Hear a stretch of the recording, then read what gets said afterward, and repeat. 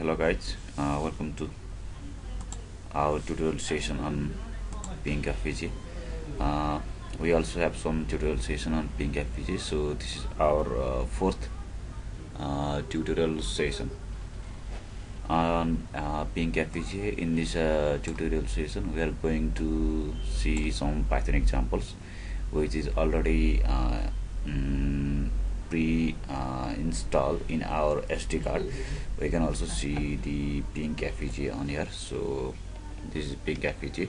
So we already have SD card consisting of Pynq OS from Pynq.io, and this FPGA, Pynq FPGA is actually built for Python programming. So we can tell like Pynq is a Python plus Zinc FPGA, so it is also called Pynq. So we have connected our Ethernet cable to PC, and even we have provided the FPGA power via USB. So we are going to test some examples like audio playback and different type of Python examples, even OpenCV examples. So let's go to our browser to get login to this FPGA web interface. So what we are going to do is we are connecting our Pynq FPGA through our Ethernet cable, so we can access this FPGA login via browser. So let's go to browser. The IP address is 192.168.2.99 and port address is 1990. We already have configured our IP address as 2.7, so there is no any IP conflict situation. So we will going to enter it. So we haven't logged out, so you get direct login. So let's initially go to this. So here you need to have password. So password and username both are Xilinx. So we can log in. So here are lots of materials and examples in getting started tutorials about Pynq FPGA. We already have showed you about simple neural net implementation on Pynq in previous video demonstration tutorial. So in this session we are going to see some examples.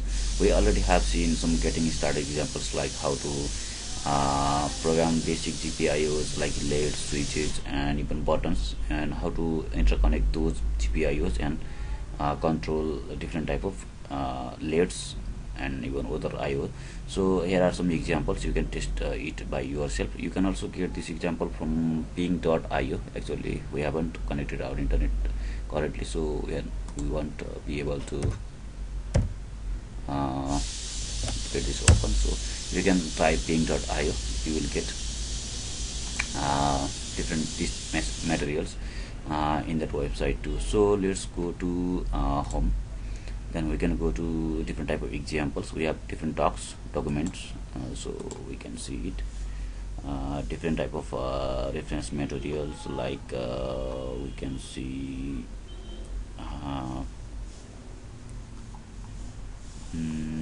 like about Pynq.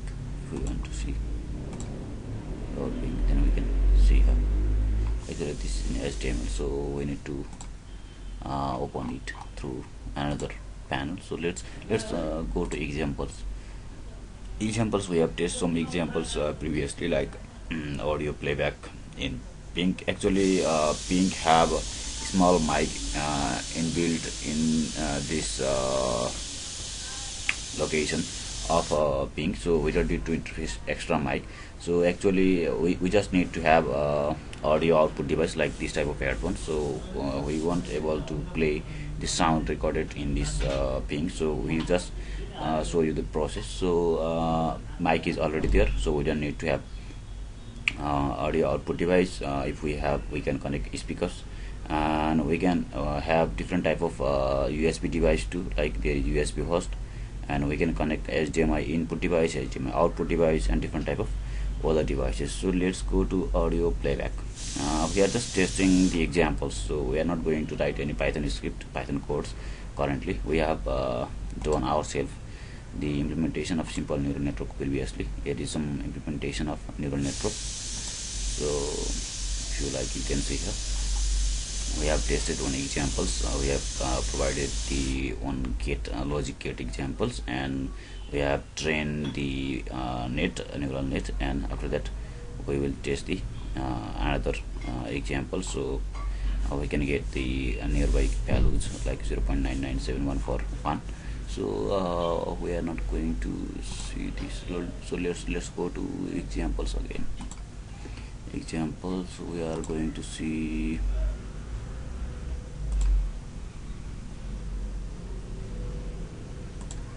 okay, we are going to see audio playback. We have even have board button LEDs. We can see this also, board button LEDs. So button and LED demonstration, if we press 0, 1, press 2, and different type of words. So what we need to do from this script, this is actually in Python. So Python works with interpreter, which actually did the processing of each lines differently, so serially actually. While processing the Python script, Python interpreter goes from top to bottom, line by line, while C++ compiler did the whole job at a time. So we can run this cell from here. Here is run cell option. So here is a menu of what it will happen if we run this script. Button 0 press, then LED will change color. Button 1 press, LED shift from right to left. Button 2 press, left to right. Button 3 press, LEDs turn off. So let's run this script. Actually this is Python script, so we don't need to go in detail. Like Python is very simple in understanding, so it is a high level programming language. You can review it yourself. We have imported some LED board like libraries, and we have set up delay. We have set up color value 0, and LED is 4 LED are index, and RGB LEDs and buttons are also index. Then after a while button 3 is pushed, is equal to 0, then button read is equal to 1 something. Then what we can do is color equals to we can change our color. So we just going to run this cell. So we can also see the demonstration on here.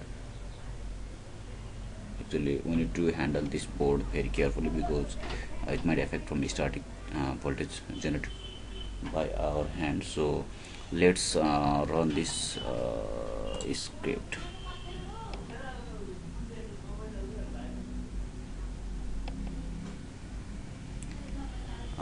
Okay, we have run this script, so let's run. Okay, after this if we press button 0,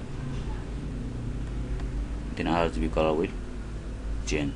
So if we press button 1, then LED 0 and LED 3 must be goes, and if we press this, and if we press button 3, all LEDs ends. Okay, LEDs ends. Button 3, all LEDs ends. 1 press some button LEDs LEDs ends. So this is the simple button and LED demonstration from Python examples. What we are going to do is another test examples, like we can say leave. We are going to run a recording feature of Pynq. So we already have seen about here is a mic, MIC mic, which is inbuilt in this board, so we don't need to connect extra. So it can record our sounds too, but playing the sound we need to have sound output device, but we are not going to we are going to have a output device like this. So we can see we can use this type of output device is earphones. So let's run this cell, Python cell. So it will initialize the basic function of audio input. So we can connect this, but we are not able to make you hard about what we have record. So we're just going to record and play. So I have recorded test input, and it also replay to me this sound, which is I have recorded the test input. So, and we can also load and record. This is actually a previous loaded audio input from Xilinx. If we have audio output device, then we can also play this to you, but currently we don't have, so we'll manage those audio output device in another session. So we can do some pre-processing jobs at here. We can convert from PDM to pulse density modulation to pulse coded modulation. There are different modulation techniques also, and plug and play. We can see actually let's plot and play PCM data. We can run this session. Okay, hello world.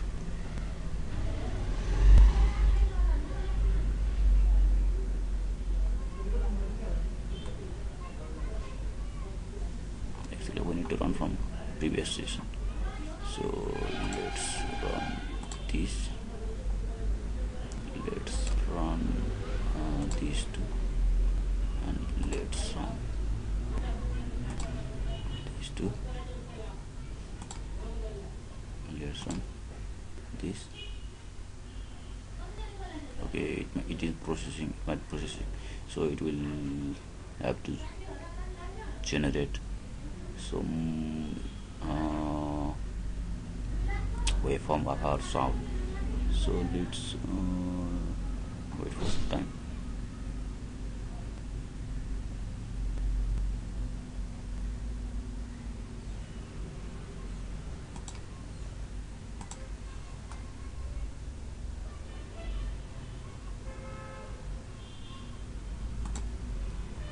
So let's log in this script. Actually it haven't plot the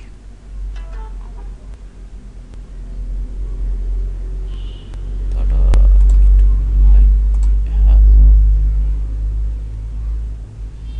Okay, we just need to once clear this script, then we can do this job again. So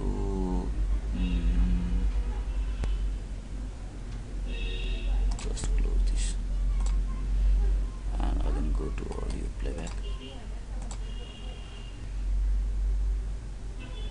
We can go from here, record and play. We have already done this. Load and play.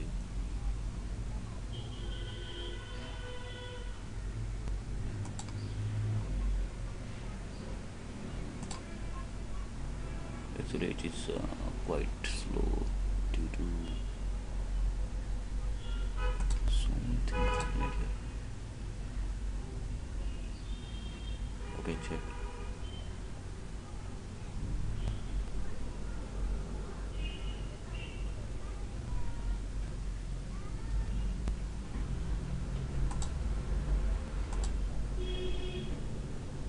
Okay, it shows it is busy.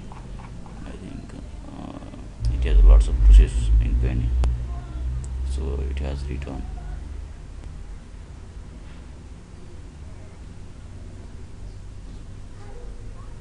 Okay, the sound input is multiple times playing by the Pynq.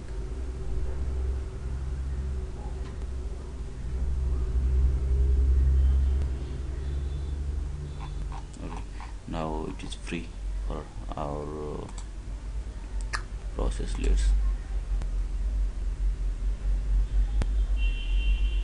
It says loading to Pynq G1 port, so we are going to pre-process the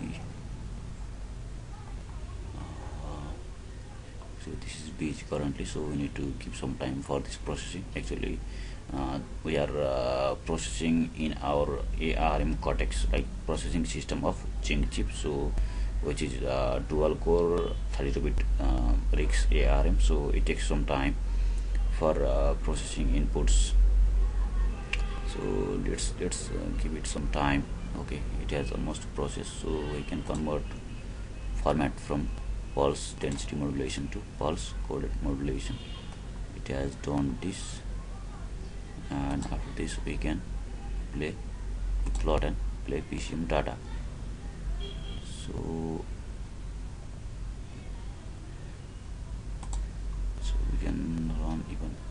this. So it must have generated some waveform in this stage, but we have some complexities, I think, so it need to be reviewed again.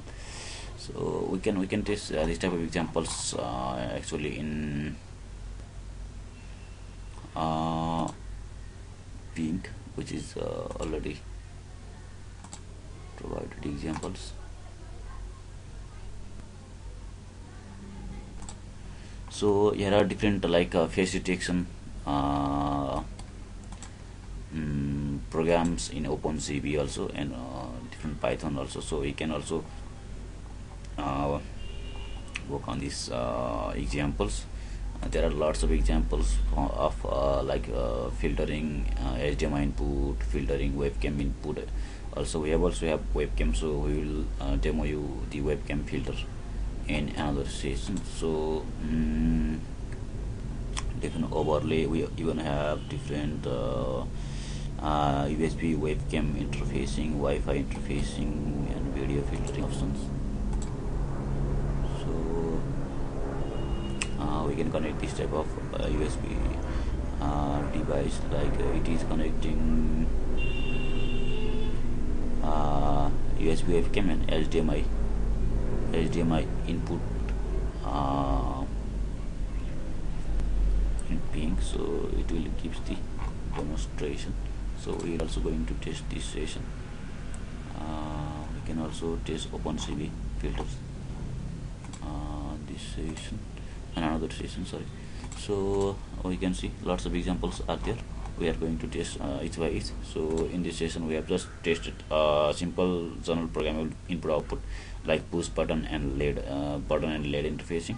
Even have some testing on audio playback. We have some issues on audio playback, and we are going to do this audio playback in next session. So this one's for today. So we have mostly focused on audio playback and GPIO.